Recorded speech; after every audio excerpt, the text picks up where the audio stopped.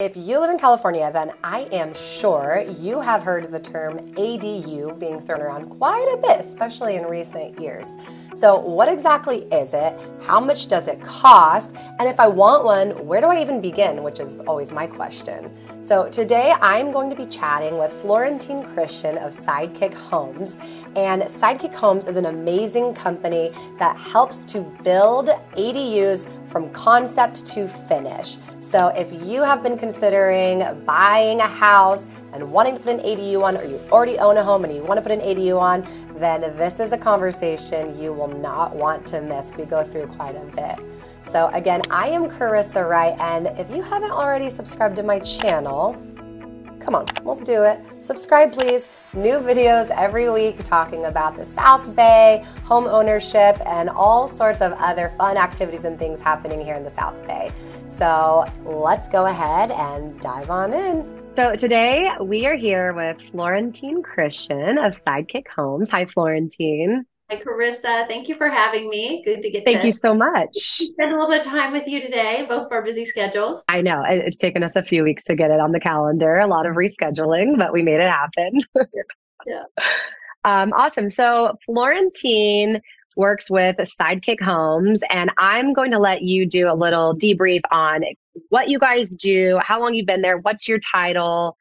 So go ahead and tell us a little bit about SideKick Homes. You got it. So I am the founder and the owner actually of SideKick Homes, and we primarily are an ADU design build company. We handle the process from beginning to end, and we always like to start off with an initial consultation just to make sure that we can do what we think we want to do on the property. And a lot of times people don't know for sure what their scope of work is, so they really want to understand what the parameters are going to be, maybe, how different options might cash flow, or, do we convert the garage or do we build new? So we like to always start with a consultation before we start putting pen to paper and designing. Let's just make a small investment before we make a big investment. So that's kind of our philosophy. We pretty much take people beginning to end through the entire process.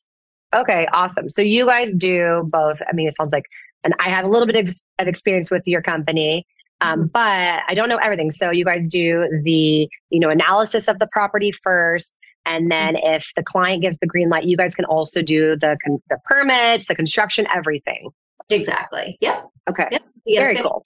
Finished ADU, ready to move in. That's awesome. And how long have you guys been in business for? We launched in June of 2019.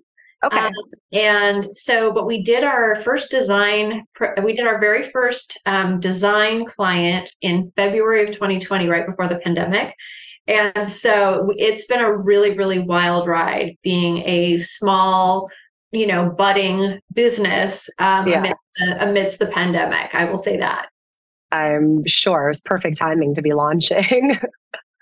Yeah. And then what gave you the idea to launch this company? It's really funny. I was actually at an event at the time. I was actually practicing real estate, and I was a green realtor. And I went to this event that was focused on building a sustainable LA. Like, they were focused on environmental sustainability, affordability. Like, what do we want LA to look like when it comes to housing? And there was a lot of talk about legislation and how we can legislate in such a way that developers will do this or that or the other to kind of incentivize developers to develop affordable housing.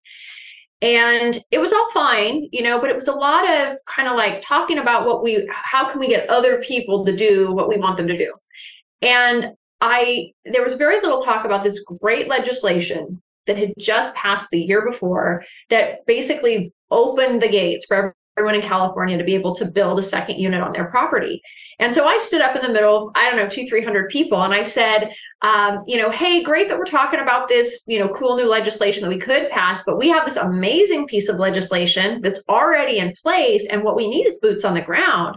I said, for so long, people have been punished for their illegal unit. They've gotten fines, violations. I said, we need to let people know this is possible. We need to get financing in place, grant resources, whatever we can to make these affordable for people to build. I said, we need to train a workforce. We don't have a skilled labor to build all the homes that we could potentially be building. I'm like, we need boots on the ground. And Carissa, I don't know what I was expecting. I guess I was expecting like a here, or, or subject or something, but It's that like awkward moment of silence. And then they went back to talking about, like, how do we legislate these developers to do what we want them to do? And I'm like, okay, well, lunch is coming up, and I know I'm going to find my tribe. At lunchtime, I'm going to find these people that want to get out there and build these ADUs. Yeah. And so lunchtime rolled around, and like nothing. And I was like, who is going to build these ADUs? And look, I'm in a room of 300 people, and no one's interested in this. Are you kidding me? Like, what's going on here? And then I started thinking about, well, what are the qualifications of that person? And I realized, started thinking about my life and all of my life experience that had brought me up to this place. I started actually in construction with my dad. That was my first job. By the time I graduated high school, I had experience with every aspect of new home building. That's amazing. Foundations to final finishes. It was like, that's what I grew up in. I've worked in an architectural firm, engineering, construction supply, property management, lending. I mean, I've real estate. I've done all the periphery, things. And I'm like, so I just started thinking, I'm like, and then I started doing the market analysis and thinking about what do I bring to this industry. Mm-hmm. And the thing that I really came upon is the client experience. I saw that was something that was very much missing. There are people out there that'll come build a box in your backyard, but they're not necessarily asking questions about what is this unit going to do in your life? How is this solving a problem for your life? Or how is this setting your life up for something for years to come or generations to come? And so that was really where I stepped in and said, I think there's a real opportunity to give homeowners the experience that they're seeking, and kind of bridge that gap between homeowner expectations and construction reality. Yeah, absolutely. And I know that you do a lot of networking with realtors, and it makes so much sense because ADUs are such a huge opportunity right now, but it's who do we turn to? Who do we call? And I love that you guys are a one-stop shop and that you do, go out to the property, give the evaluation of the property, and the client is in the know right away. And your evaluations are so incredibly thorough. I mean, with the rent predictions and, the cost of construction and how long is it going to take to make up that expense. So it's, I think, a genius business model. Well, thank you. And I also do have to say, I'm so grateful for realtors like yourself, because you're taking it upon yourself to educate yourself, because you know that you're the first point of contact. Exactly. Yeah. You're who homeowners are going to go to. They're going to reach out to their realtor and say, hey, I've got this idea. Who do you know? What do you know? How can you help me with this? And so, kudos to you for being that educated realtor. Yeah. Thank you. Who's really making sure that you're a good resource for your clients. Yeah. All right. Well, let's break it down backwards, I guess. We didn't even explain what an ADU is. So do you want to explain what an ADU is? Absolutely. And it is important to explain this, because we do get requests to build things that are not ADUs, which might still be possible, but they won't be able to take advantage of all the wonderful concessions that the law allows if what we're building is an ADU. So that's a really great question. So an ADU, by definition, by state of California, is it is a form of housing. So it's meant to house people, and it is on a property that already has at least one primary residence. It could have a multi-residence property on it. So it's on a property that allows for residential zoning, and it's basically a second house. It has to have 4 basic things, and that's kitchen, bathroom, sleeping quarters, and a separate entrance. So as long as it has those things and it meets, zoning requirements, it can be considered an accessory dwelling unit, accessory to the main unit.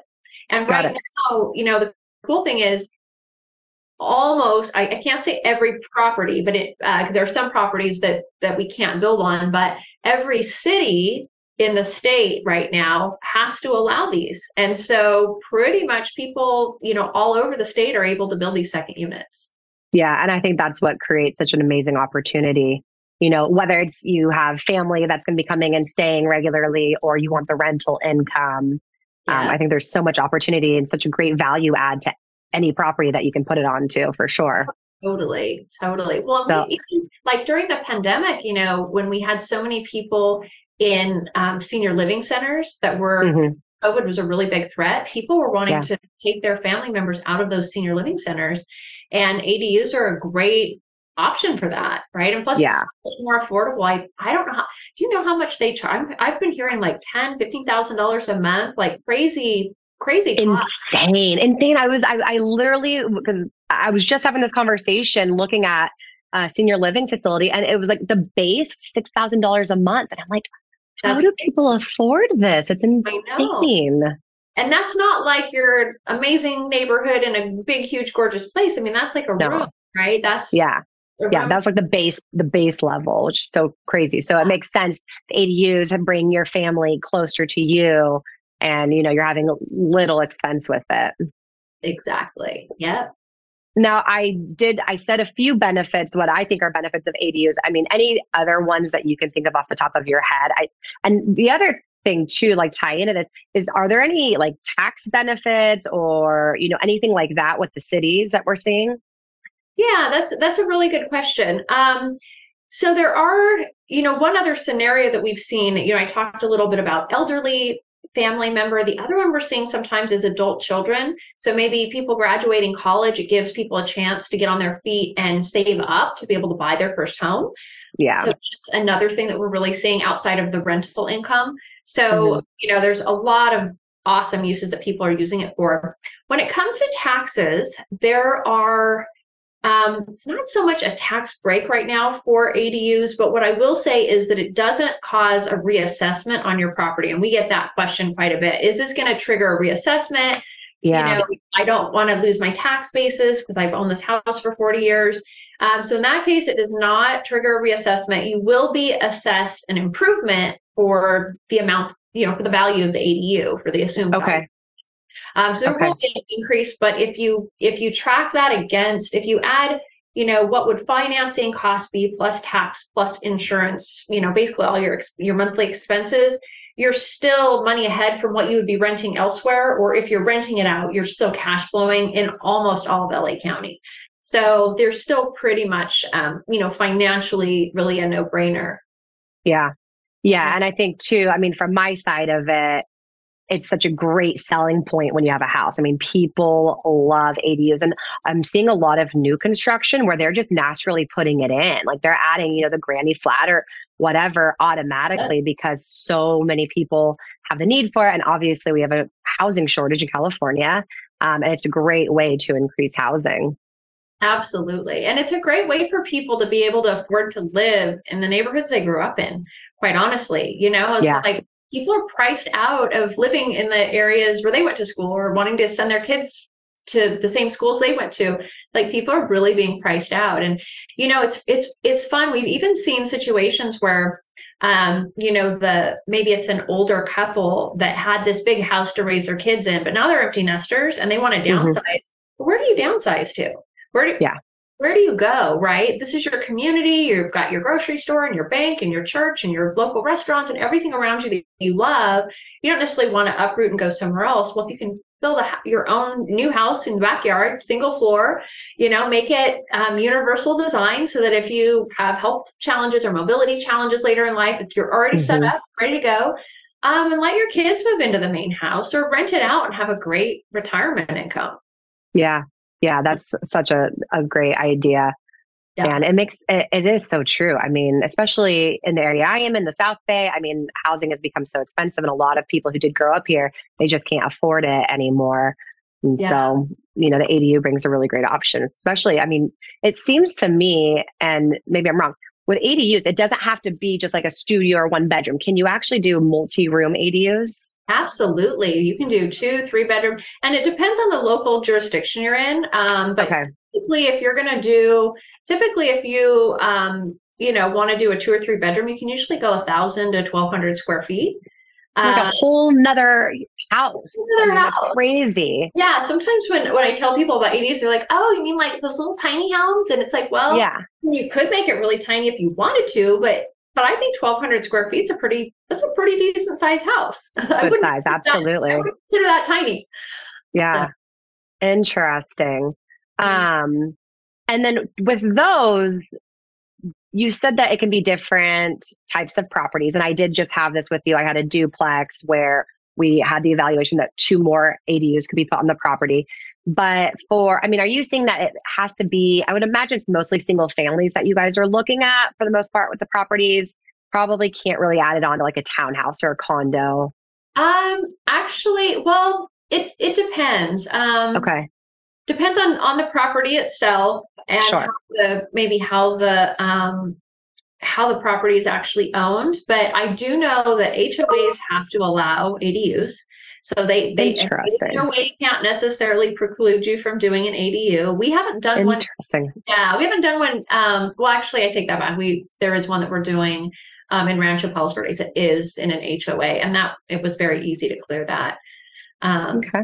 But possibly, I would say we would probably need to take a look at we'd have to do an evaluation of the property. Right. We'll do an evaluation to see what's possible. Yeah. Got it. Yeah, but you mentioned though, but like you were looking at a duplex, and multifamily properties usually we can do more than one ADU on a multifamily property. There's I just came from a property right now. It's mixed use actually. In the city of Long Beach, there's 3 units on it, and then there's a really cute little retail space in the front that we're going to convert into an accessory dwelling unit.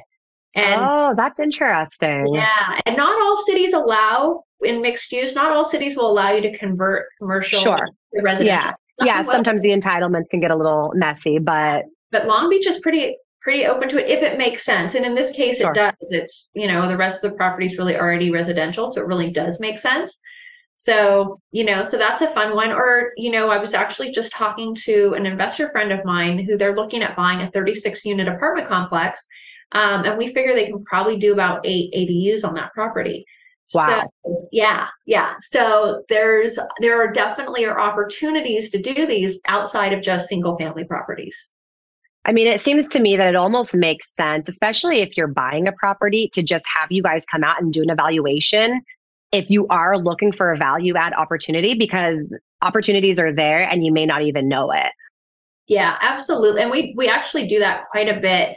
We always say, call us, right when you go into escrow, so we have time to get the research done within your inspection contingency. But yeah, we get a lot of those calls where realtors, especially if the client, they're like, that's an important thing to them. Like, sure, that's one of their requirements for a property is they want to be able to do an ADU. Definitely, let's make sure that you can do the thing that you want to do before you go through the whole process. And that's huge. I mean, the fact that you guys come out during the escrow process is amazing, because a lot of times when you want to have certain things done, you have to wait till you own the house. And so that's such a great opportunity for clients, for buyers, for prospective homeowners to, be educated before they make any real final decisions with the property. I think that's great. Yeah, absolutely. Absolutely. And with that, we didn't even talk about, I know you guys have extremely low, in my opinion, I think it's very worth every single penny to have the evaluation done. So what is your guys' assessment fee or evaluation, whatever you call it? Yeah, usually for single family property, it's usually a $300 assessment. For Carissa, any of your clients that you send our way, we love to take care of them and give them a $250 rate. And so, I would always say, make sure when you call us up that you let us know that Carissa sent you, so that we can make sure that, we give you your $50 off credit. We can also say thank you to Carissa as well. Yeah. That's great. I just had one done for a client, and $250, you come out, actually, can you go through the whole process? Because I'm so impressed by the evaluation of the property. And I think it's such a huge selling point for you guys. Sure. Yeah. So we actually do all the research in advance. We do things like we confirm what jurisdiction it's in. Sometimes the city name is not necessarily who we submit plans to. The property might say City of Hawthorne, and really it's, LA County or LA City or somewhere different. So we always confirm the jurisdiction. We do all the, look at what the ordinance says, make sure that the local jurisdiction's ordinance is in compliance with the state law. It's a really big thing. A lot of times these local jurisdictions inadvertently have things in their ordinances that actually don't meet state law. And so we get to encourage them to change the law to open things up for clients. And then so we want to look at, what can be built. We look at the local zoning, look at things like the setbacks, the height requirements. Are there development standards such as floor area ratio, lot coverage, et cetera? We'll see, are you in a methane zone, a liquefaction zone, coastal zone, hillside, special grading area, all of those things that could trigger additional costs. And then when we're on site, we're also looking at the property itself. So people a lot of times want to get an idea of, well, what is this going to cost? And it really depends a lot on the current condition. So we'll look if there's a building that you would like to convert, or if there's an unpermitted unit that you're thinking that you might want to get permitted. As an ADU, we'll look and see as much as we can about that structure to try and give an idea of what are the things that we can see that will likely need to be done. And then another really big thing that a lot of people don't think about is we check out the utilities.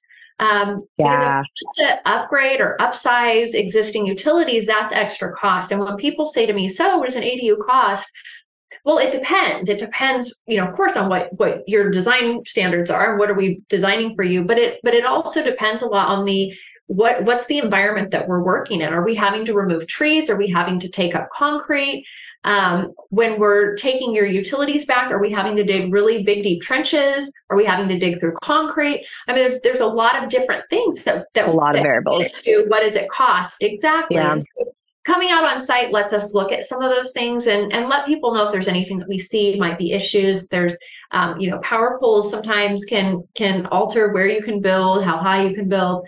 So we're looking at that. And then we also, as you had mentioned earlier, we also like to look at the local rents and run some cash flow calculations for people based on what they're hoping or intending to do with the property. Maybe if someone's question is, should I do a studio, a 1-bedroom, a 2-bedroom? What makes the most sense? We might run those scenarios. Or if somebody knows exactly what they want, but they're like, kind of, what's the low end, high end? We can kind of give, pricing models for that. Because at the end of the day, people want to know if they're going to rent it out, they want to know, is it going to cash flow? If it's not going to cash flow and it's not going to make sense, then we don't want to do it. And then the second question is, if they're not going to cash flow, if they're going to have a family member living there, they're probably trying to save money. So we want to say, instead of net cash flow, we say, well, what is your net savings? What are you saving by having this ADU rather than renting somewhere locally? Yeah, so, and it's such a thorough assessment evaluation of the property. And I think that's amazing. It really does allow someone to see the full picture. Yeah, thank you. Thank you. And we're really also trying to help people zero in on their scope of work. Because we can't we can't really even start putting costs together until we understand what are you wanting to create. And so the consultation is also to make sure that you can do what you want to do, but it's also to really help people hone in on their scope of work based on their property, their budget, and their needs, what can actually be created. Yeah.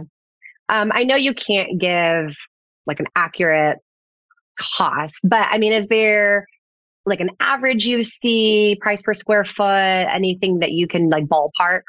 Sure.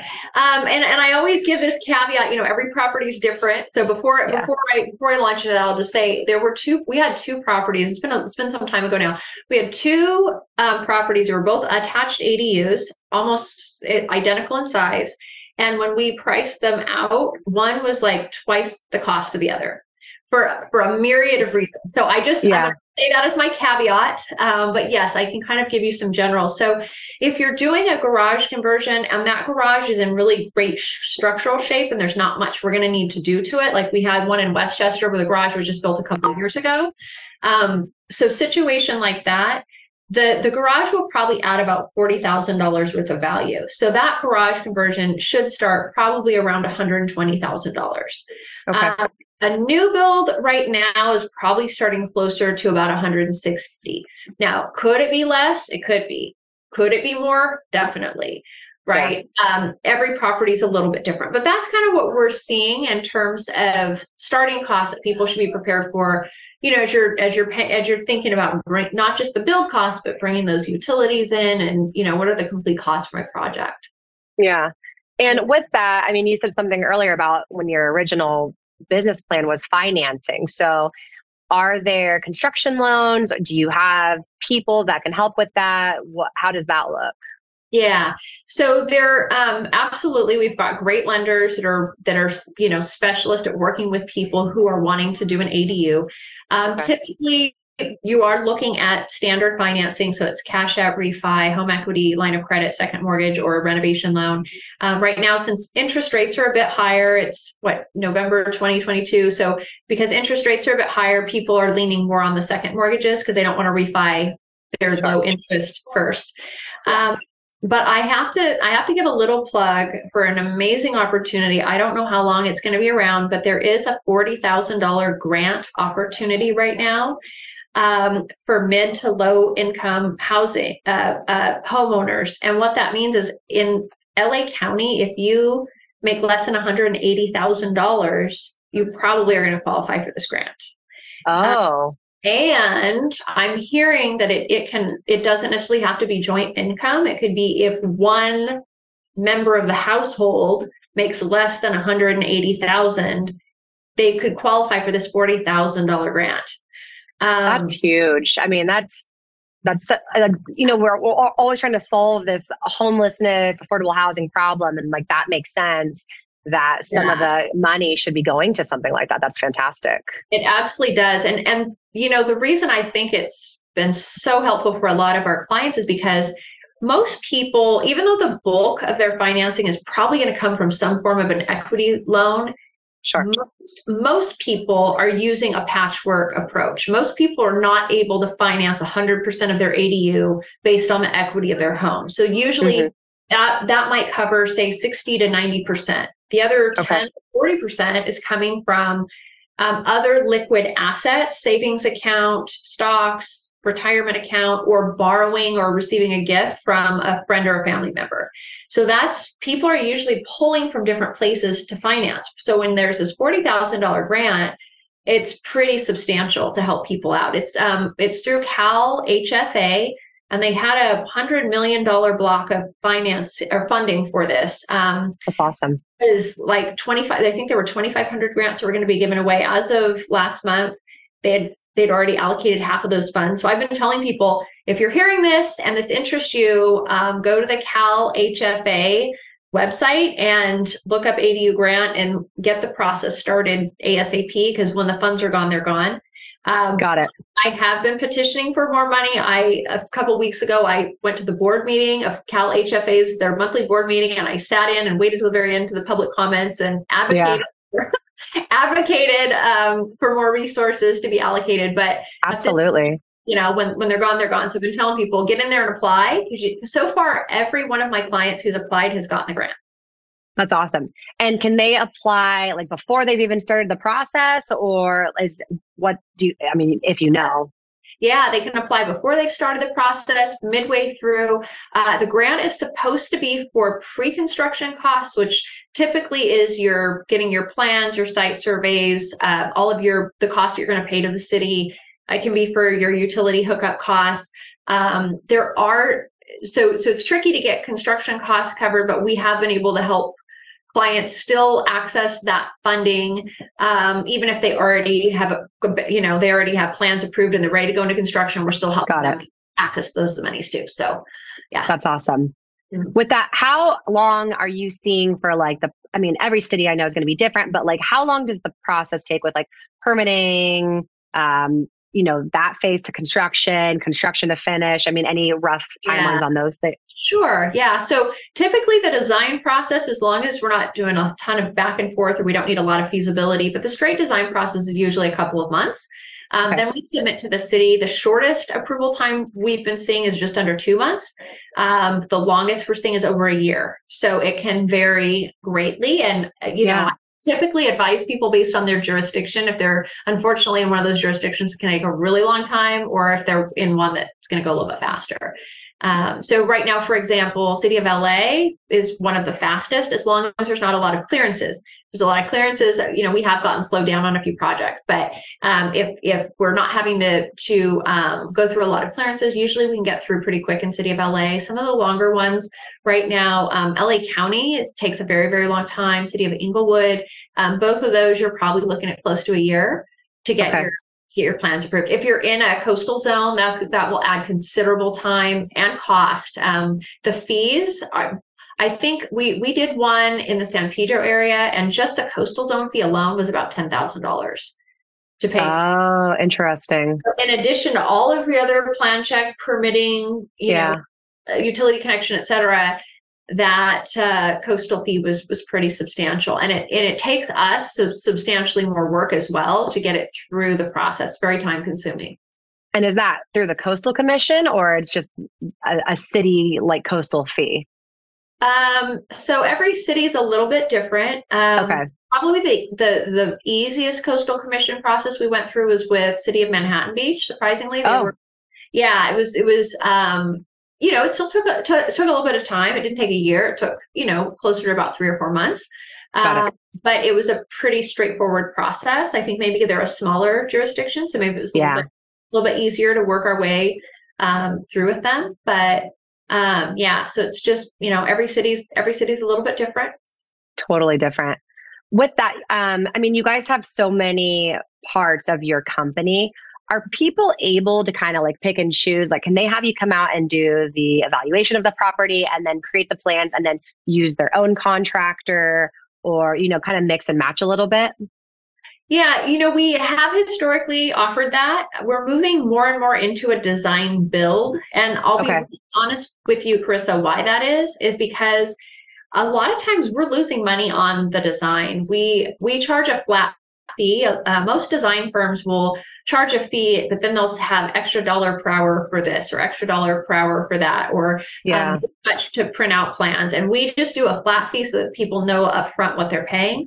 But if things take a really, really long time, or we have to jump through a whole bunch of hoops with the city, we're putting out a lot of back and forth. Or we've had, there was one city we had to print out 3 sets of plans, and there was like 4 different times we had to take everything in, and the plan sets that they wanted were really thick. It was like hundreds of dollars in printing plans, Yeah. And so we are honest. I'm going to be really, really transparent. We are moving in a direction where we're really wanting to do the design build so that we lose money on the design, we're not, we're not losing money. We at least have that to look forward to.